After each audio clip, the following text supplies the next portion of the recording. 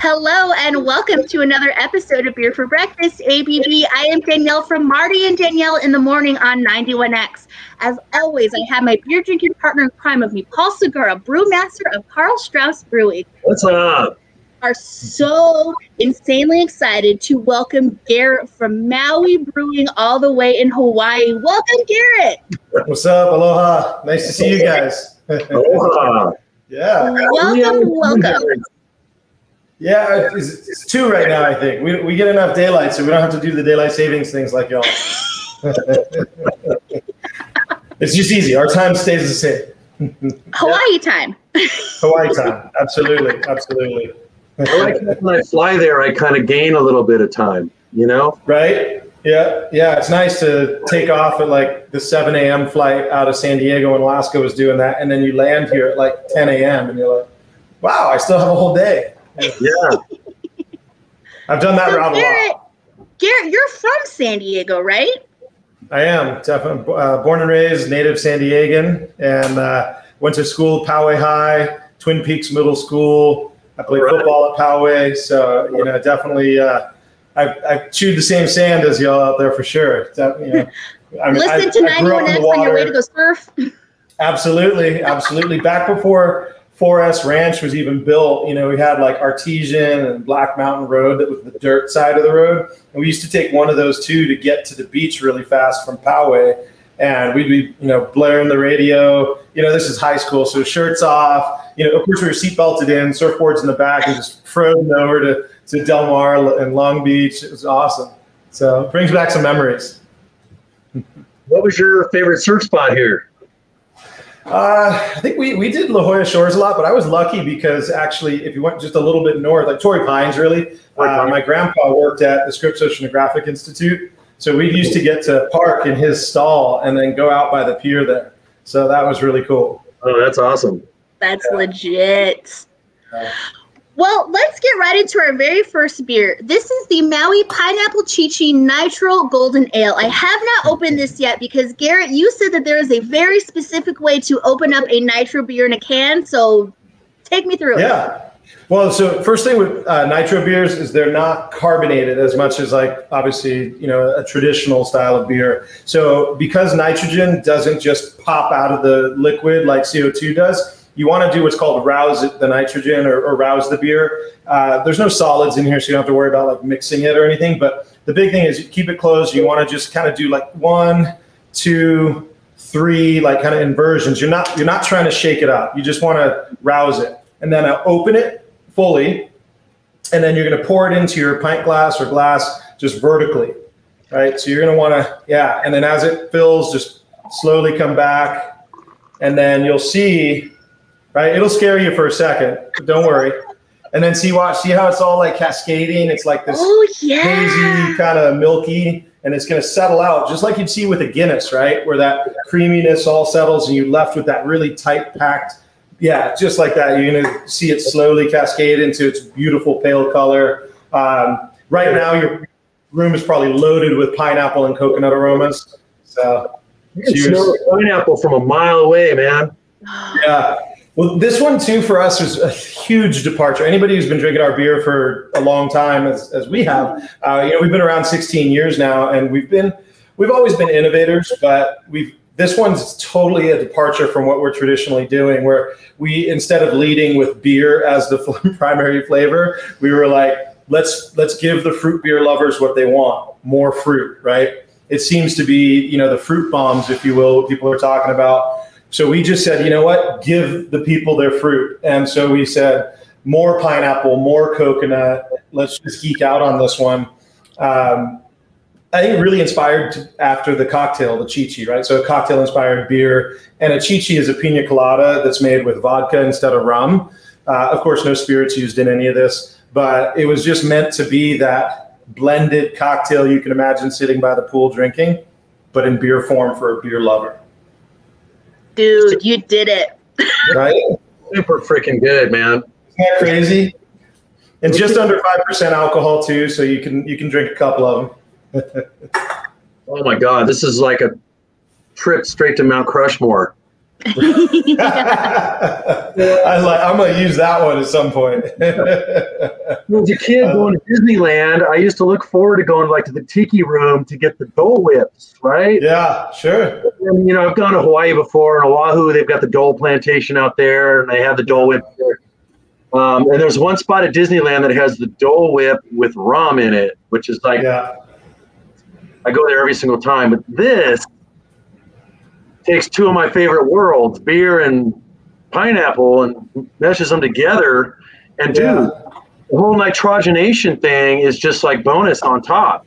You know, like a nice mouthfeel, a creamy mouthfeel. That's exactly what we were going for. Is, you know, we were sitting in the room, we're like, you know, we're known, also one of our core brands that we do year round is called Pineapple Mana Wheat, and that one's available, like I said, year round. It's made with the same Maui Gold pineapple juice, but that beer, I would describe that as an American wheat brewed with Maui Gold pineapple. Whereas this beer, it's like hard to describe it as a Nitro Golden Ale brewed with pineapple. It's almost like pineapple with Nitro Golden, right? It's the other way. But the Pineapple Mana, I think, might have been the first pineapple beer produced, certainly the first Maui Gold pineapple. And it's a specific fruit. That's why I don't just say pineapple, because it's really unique compared to pineapple you get from around the world. But when we were sitting in the room to create this, we're like, well, how can we just do something totally different? There'd been a whole bunch of colada style beers that were brewed this past couple of years. And we're like, yeah, but let's do it our way. Let's try to do something really cool. And we want it to be creamy. We want it to be, you know, juicy. We want all of those things. And so nitro for creaminess. And then, of course, lactose we added as well. So we used lactose sugar, which, of course, ferments out to give body and mouthfeel, a bit of creaminess, but without adding to the alcohol percentage. So it's really more about that body that it gives. And then you combine that with the nitro, and you might as well have put that in a blender with ice. It's just super creamy. So, Garrett, I will tell you, I am not a fan of pineapples. I grew up in New Mexico, and the pineapple was just not one of those things that we really had. This doesn't taste like any pineapple that I have ever had. Like, this is just, like you said, it's creamy, it's light, it makes you want to continue to drink more of it. And I see on the can, it says that it's brewed with local pineapple and toasted coconut. Do you guys locally at Maui Brewing? So we toast all the coconut locally for sure. That's something that we've been, since we invented brewing with coconut back in 2005. It was a coconut porter that was the first beer brewed. We've toasted our coconut since then. I mean, we toast more than a ton of coconut a week here. So it's a lot of coconut going through the brewery. But and what we do is we do buy the chips. So we're not cracking coconuts and draining the water. Like, we can't. Maybe when we were doing 300 barrels a year, but not when we're nearly 60,000 barrels a year. Different story. But with the pineapple, it's a good point. You recognize, like, it's a different pineapple. That's the Maui Gold, or really the Hali'imaile Gold pineapple that's grown here on Maui. And the reason it's different is it's really high sweetness, so a lot of sugar content, very low fiber, and extremely low acidity. So, like, if you've ever had other pineapple from around the world, there's almost a citric bite to it. That's that tartness. We don't have that. We have super sweet, juicy pineapple, and it shows, as you can tell, in the beer. So that's why when we brew a pineapple beer, we're like, we don't use an extract. We're not going to import juice. We've got to use the Maui Gold. That's the one. And anybody who's been here on vacation and eaten the Maui Gold pineapple, you know what we're talking about. So with the sweetness from the pineapple, do you have to add the pineapples in the primary fermentation, or do you add them later in the process? So, you know, we've done a lot of beer with a lot of different fruit. I mean, we've always joked that, you know, we're blessed with all this tropical fruit that everybody spends a fortune for. And oftentimes the fruit here is, you know, rotting in the field or falling off a tree, right? Not always, but sometimes. So we've tried it at every stage. And what we found is that when we were adding the pineapple juice to to wort, basically, then it would always ferment out differently, because the pineapple is relatively dirty. It has a lot of its own wild yeast. So when the pineapple juice actually comes down, because we press up at the winery, when it comes down the mountain, it's about an hour drive, and that pineapple juice is already starting to ferment. So what we've been able to do is we schedule it that as soon as it's pressed, it comes to the brewery, and we recently bought a flash pasteurizer. So we pasteurize the juice into finished fermented beer. And that's where we get that huge juiciness without having to worry about wild yeast or any sort of, re-fermentation. Yeah. Wow. Cool. So, thanks for sharing that. I hope I didn't put you in a weird position if that was proprietary or anything. No, I don't know how many times I've given the recipe for coconut porter out, and we don't have to anymore because there's so many coconut beers out there. But everybody does it their own way. It's here's how I say it. My mom gave me her recipe for chocolate chip cookies, and a lot of people in San Diego in the beer business know my mom, Anita, and anybody who's had her cookies knows they're the best. They don't taste anything like it, even though I follow her recipe to a T. So, hey, more power. If we can help inspire someone else to do some cool beer, then hey, there's nothing new under the sun that way. That's like the San Diego spirit right there I'm talking about, man. Yep. Coming from native San Diegan. Yeah, that's kind of the Aloha spirit too, right there. It absolutely is, and it really, I think, should be. I think we could all use a little bit more Aloha in the world these days. And especially sharing a beer and talking story, as we say here. I think we can definitely we can solve a lot of the world's problems by drinking my hot teas. I wanted to have a beer, but I was like, I have so much more work to do today. Look at the good lace work. Look at the good lace work on that glass, man. Yeah. Good. Can we get this beer all over in the mainland here? You can. Actually, you're more lucky than I am because I don't even have any here. I had to go to we have a library where we keep, of course, our warm and our cold storage for us to do our QA QC throughout the period that the beers are available and beyond. And so I have filmed a show showing how to pour Nitro beer with pineapple chichi. And I had to go pull one out of the library. It's only 6 cans per batch that we save. So I have 1 can of this left at home, but it's pretty much sold out in Hawaii, and it just came out. And I think we did something like 4,000 cases. So I do know we have a bunch that landed in California. So particularly the Western states are going to see a lot more of it. But San Diego, our good friend Chris Giffen, who dropped these off for you, made sure to get placements across all the better beer stores. So if they don't have it, ask for it by name, and our partners at Stone Distribution will make sure they get it. So yes. Garrett, before we get into our next beer, this is your first time on Beer for Breakfast, and I really don't know your story. Can you kind of give us the layout of how you were in San Diego, went out to Maui, started Maui Brewing, and are doing the damn thing? Sure. I've not been on Beer for Breakfast, of course, but years ago, and I'd have to go back to the archives, if you will, to figure out when it was. But I did in studio with Steve Wagner, my good friend from Stone, back in the day. This had to be, if I say 5-6 years ago, it was probably 8 to 10 years ago. But, that was on a different radio station. Yeah. Was it? No, I don't think so. I think it was. Oh man. Okay, rewind, cut. It's all good. No, Steve, you should have told me that when I talked about it before. All good. See, to me, there is only one station in San Diego. That's why. It's just it must have been 91. Okay. So I grew up in Poway. My sister and I went to Poway High School. Actually, I have 2 siblings also younger siblings went there.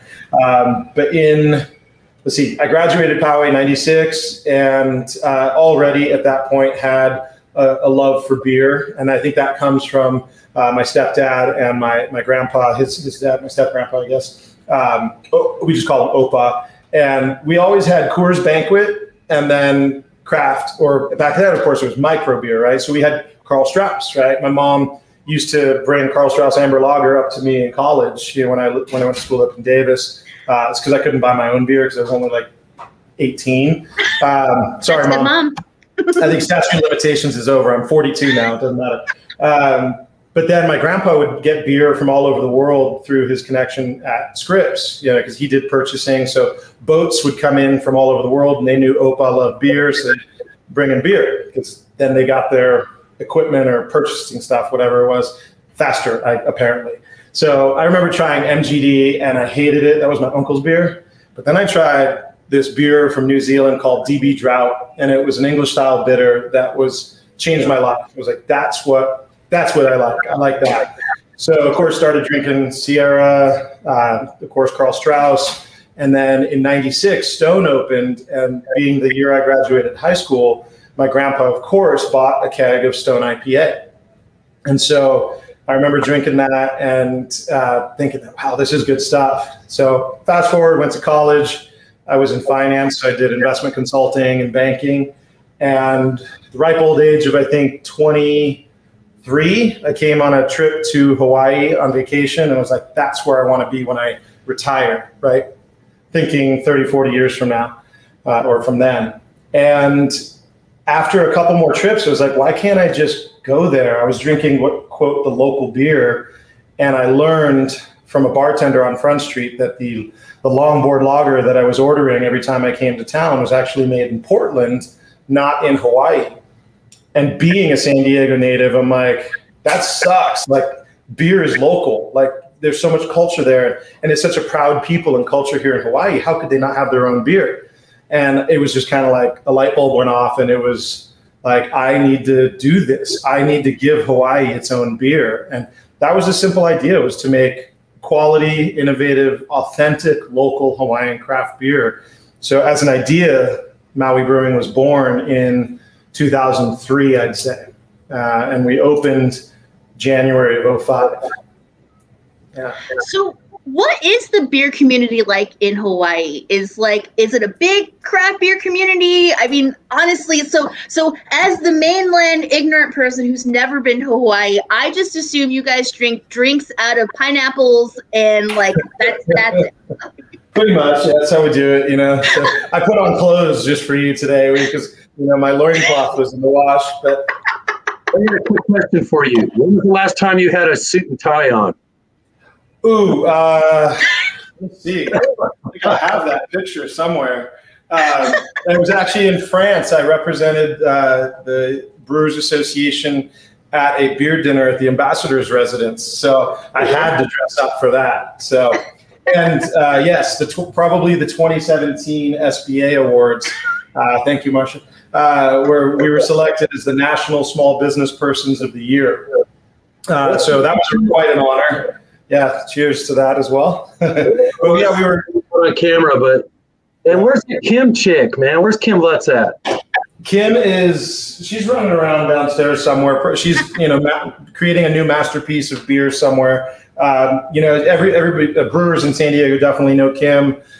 She worked at St. Archer for like 4 years, from startup till when they sold.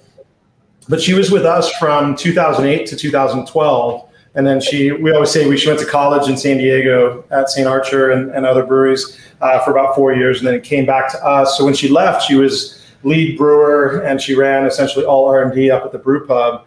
But then she came back to us as brewmaster, and since I think January 2017, she's run the show here when it comes to quality and innovation. And I think we're all better for it. So yes, cheers. I see you're on the Hazy Big Swell. Yeah, I think it's time. Hazy Big Swell, Hazy IPA, 6.8% ABV. So is this just a hazy version of the Big Swell that we all know and love? Yes and no. You know, we really wanted to make it truly hazy. So I think the bones of the beer are certainly based in Big Swell, but the aromatics and really the hops are quite different, where, you know, we took some of the hops that are in there, but then we went for looking towards that hazy side, you know, even a yeast change as well to make sure we had a nice proper hazy. I myself am not a huge fan of hazy IPAs, I hate to say, but actually I don't hate to say it, I'm proud to say it. But I will say that my team certainly changed my mind about it. And I think the first one they did that I was super stoked on was the Lava Love that we did with Modern Times. So we had a couple of the brewers from Modern Times were out here, and they brewed with Kim, and I was away, and so I came back and I'm like, what's this? I'm like, I didn't even know we were doing something with Jacob guys, and drank it, and I was like, this is really good. I actually like that. So if I'm being honest, I've been crushing Hazy Big Swell, and then our next hazy, we have a trial batch right now called Pono Life. That's with our friends out of Roadhouse Brewing in Wyoming, and it's a Lilikoi hazy IPA. It's with passion fruit.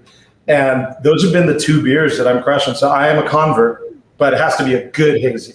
So cheers to that. Yes. I'm kind of in the same with you. This one has a nice pillowy mouthfeel, man. Yeah. It's like got a nice rounded, you get the hop flavor, not much bitterness. Yeah. This is really low bitterness. Yeah. I mean, it's where Big Swell is going to be in that, range of, let's say, around 80 IBU. This guy, I mean, I don't even know where it really measures in at, because hazies aren't about IBUs, right? It's about bringing in those grapefruit, tropical fruit character. I know, obviously, the Eldo, and it says right on the can, Citra, Chinook, Simcoe, and Mosaic were the primary hops in this, and I think they came through really great. I mean, it's at 6.8%. I think it drinks a couple points lower. So you do, of course, be conscious of that before you end up unconscious. But I think I had a few of these the other night with the team, and it just keeps going down because it's got that freshness to it. That's just that vibrant hop character with virtually no bitterness. I also like that it doesn't leave that mouth coat that sometimes hazies do. Yeah. I don't even know what you'd call that, but almost like an enameling on the tongue. Yeah, exactly. Yeah. Yeah. Feeling that it's not a yeast bomb. I mean, it's got a lot of it's got some protein in there, and it's maybe a little hop polyphenols, and but it's really tropical, and it's got a nice sweet orange flavor too. It's really pleasant, man. And you're right. It's super pleasant. 6.8. It maybe drinks maybe 5.5 to 6. It's 6 max. Yeah, and that's what you can. It's certainly takes you on the road to Mount Crushmore. It's a great beer, and I'm really proud of the team doing that. This is actually the first of our hazies this year. Obviously, our limited calendar got thrown off last year due to, of course, our nemesis, COVID. But so we revived our calendar this year and brought in 4 new hazies that are in our 4-pack series. So every quarter we do a limited release 6-pack and we do a limited release 4-pack. So the Chi-Chi is our limited 6-pack right now, and then the limited 4-pack coming is Hazy Big Swell. And then after that we have Pono Life and 2 Tickets to Paradise, which was another really popular one we did. And throughout the year, just a few more. So we're really excited about this year's calendar, and I'm sure our friends in San Diego are going to love it. Garrett, I am so impressed with what you guys are doing over there at Maui. And before we say goodbye, I also want to give a shout out to the other things you guys are doing other than just beer. So we've got the seltzers. Oh, yeah. There's a nice 4 different kind of variety seltzer pack. I personally really love the citrus. And then also these really fun cocktails in a can that you guys have now as well. Yeah. Yeah, so a long time ago we started talking about the idea behind Maui Brewing Company as a brewery. We've been blessed with some great success due to support from my countrymen in San Diego, if you will, and all really around Hawaii. But we started thinking about, there's beverages that people drink that aren't beer. There's actually people who drink something other than beer these days. So we said, let's see about what we can make to give them that local experience when they come to Hawaii. So if you're a seltzer lover, if you're a cocktail lover, if you're a gin or whiskey lover, and you're coming to visit, maybe you'll want to try a local version of what you're used to drinking back home, because it's something different. So we set out with the idea of creating the brand Ohana, which is Maui Brewing, Maui Hard Seltzer, Kupu Spirits, and really developing a craft beverage company. So we're making different beverages in the same ethos, the same principled foundations that Maui Brewing Company started off with. So sustainability is a big one, right? As one of our bedrock. Innovation, authenticity, sense of place, and of course quality. So that kind of funnels through to all the beverages. Seltzer in its first year, 2020, we brewed about 12,000 barrels of seltzer, which took us 5 years to reach that in beer. So it has certainly been a success for us. And then on the Kupu Spirits side, Kupu Spirits is our distillery. And the idea of a kupu is like an offshoot, right? It's a new beginning, a new growth. And that's symbolized on the can by that swirl logo is like what they call here pohole, or if you're from the Northeast, would be the fiddlehead, like with a fern that unfolds, right? So that kupu is a new growth from an existing base or foundation. That foundation, of course, is Maui Brewing Company. So we wanted to create a spirits company that was separate from the brewery, because breweries don't make spirits, distilleries do. And so that's where we have this whole kind of thought process around how the brands have touch points to each other, but they are very much their own being, if you will. So getting ready to release our first aged whiskey here soon too. So we're super excited about that. But we take our natural island sodas that we make in-house and we blend them with our spirits to then make the canned cocktails as well. Garrett, I'm telling you, you have made San Diego so damn proud. Like, you are slaying it out there in Maui. I will speak for Paul right now. I can't wait till we can get back out to the island and hang out and drink some beers with you and just enjoy life.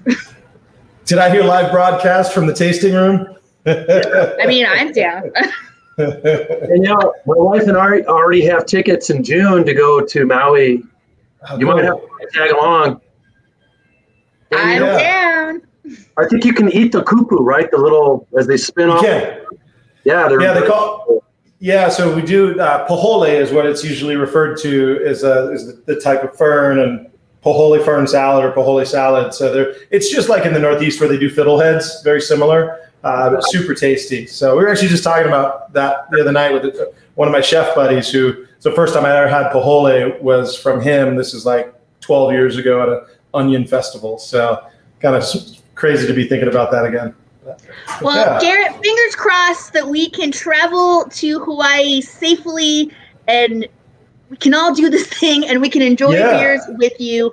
Thank you so much for joining us for Beer for Breakfast ABV. This Friday morning, Paul will be with myself and Marty for Beer for Breakfast at 9:10 Pacific Standard Time. We will be drinking 2 different beers from Maui that we did not cover on Beer for Breakfast ABV. So make sure you are with us for that.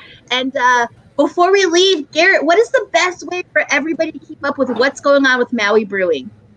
So obviously best way these days, of course, social media. So you can find us at Maui Brewing Co. for of course, the brewery. We're at Maui Hard Seltzer on the seltzer side and at Kupu Spirits, KUPU Spirits for the distillery. But of course, they all have their touch points back, so you can find us. We do have 4 restaurants statewide, so 2 on Oahu and 2 on Maui. So come visit us for not only a beverage, but a bite of some great food. And Hawaii is open. We are safe. I'd say our counts are some of the lowest anywhere. You do need a negative test from a qualified or trusted partner, as they say, but you can absolutely come here. I use Vault Health myself because you can order the kit to your house and then you send it out. You don't have to even worry about scheduling an appointment.